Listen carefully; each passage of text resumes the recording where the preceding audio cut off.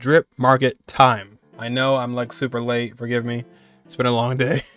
But I also want to shout out to this art. It's just like so good. Lynx, Sampo sneaking around in the background with the little Halloween art, little plushy characters in the background. But we are here to discuss the new characters that were drip marketed. We have Ruan Mei. Her hair is not purple, so that's noted. We have the best of all, Dr.Ratio. And I didn't realize he's doing this with his hands, like L plus ratio. That's amazing. Best character. And then we have, I'm not even gonna try and pronounce it because I have no idea how to say it. Forgive me. I don't want to butcher it, but it's something Xueyi. And Jenny Yokobori as well. So Yoimiya from Genshin. But we'll go through and read their details here.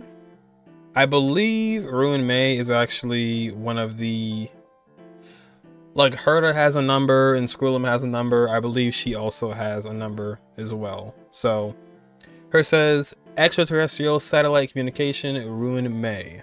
Want some pastry? Or want some pastry? The plums used in this recipe are freshly microwaved, and I waited in line a long time for them. Sweet-tempered and elegant scholar. Yep, there you go. Member 81 of the Genius Society. An expert in biological sciences. She earned Noose attention with her talent and terrifying perseverance, and began her research on the origin of life in a secret corner of the universe. For that, she was invited by Herta to collaborate with Skrullum and Steven to develop the simulated universe. Ooh, I wonder if we'll like see her in the room with her, like with Herta. That'd be cool. Secretly, she greatly enjoys traditional theater and desserts, and she is also very interested in embroidery. Emi Lo, it doesn't ring a bell, but it probably does, just don't know yet. Yeah, she looks definitely looks like someone from Xueyi. Just like with the outfit. Not saying she is, but it looks like that, very much so.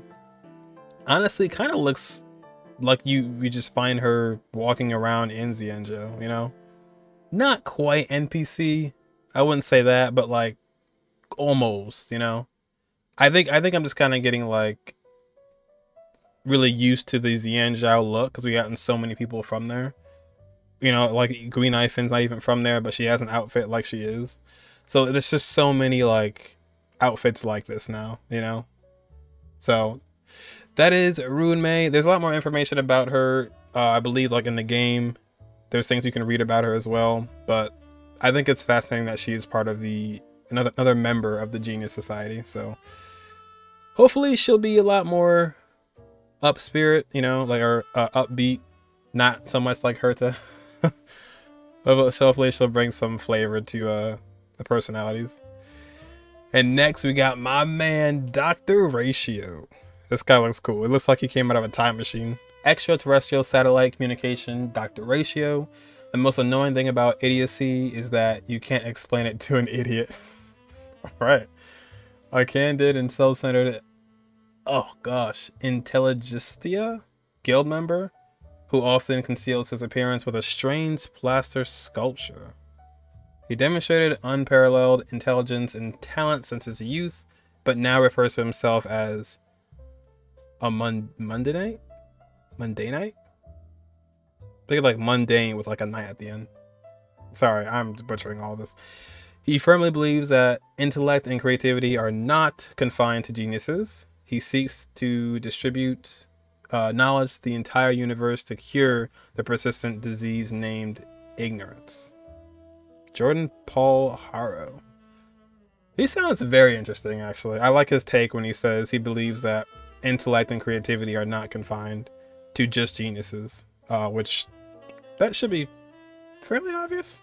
You know, I mean, like a lot of people would have that without being a quote-unquote genius. But it seems like he has good intentions, but very, very specific intentions in terms of curing the disease named ignorance. So I will say he definitely is the most interesting to me personally out of these three. Not like poll wise or like, you know, wanting the character, but just their persona, what they're about. He seems to be the most interesting. Forgot to mention as well, Ruan Mei was, you can see here, she is cryo and erudition, and it looks like Dr.Ratio is imaginary. Yes, imaginary hunt. So that should definitely spice things up, considering those are paths and elements together that we didn't have before. Imaginary and hunt. So definitely like him a lot. I like the first sentence as well. But I don't have much information on him in terms of his like information in the game. There's lore in the game right now. I'm sure it's there, but I just haven't heard too much about Dr.Ratio. I can't say I've heard too much about that one.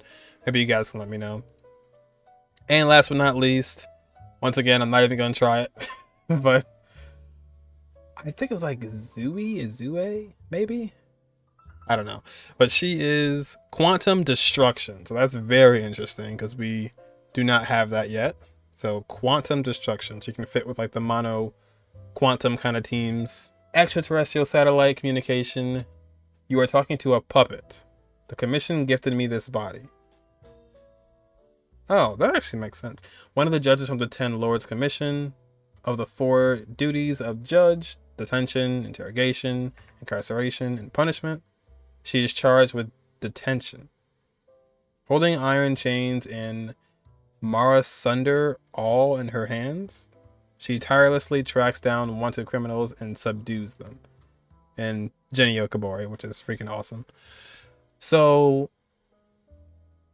interesting. All right, she's a puppet.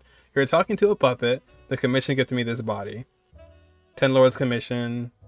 Honestly, that's pretty laid out pretty well, considering it kind of gave us all the information about her. Generally, not specifically, but generally. Pretty blatant. I'm a puppet. But then again, doesn't actually say who said this. I'm assuming it's her herself saying it. But usually there's like a end quote in the person's name. It just kind of has that in quotations. But then again, I'm assuming that we're talking to her, or she's saying that to us. But she tirelessly tracks down wanted criminals and subdues them. I don't want to spoil anything, but just know that this character is available to be seen in the game. She is just in the game already. Like, she's not in the game as playable, but she is, you know, viewable in the game.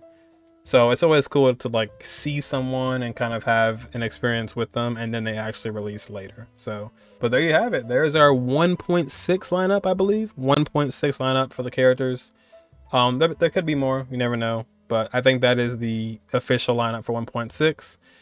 Kind of surprised we didn't get more Penacony characters, unless these are our Penacony characters, at least 2 of them.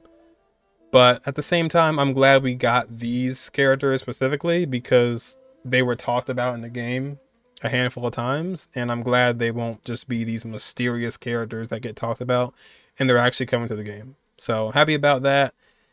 I'm more excited about them in a lore kind of way, like story-wise, not so much like pulling them, but let me know in the comments what you guys think. Who are you excited for 1.6, if you're even thinking that far?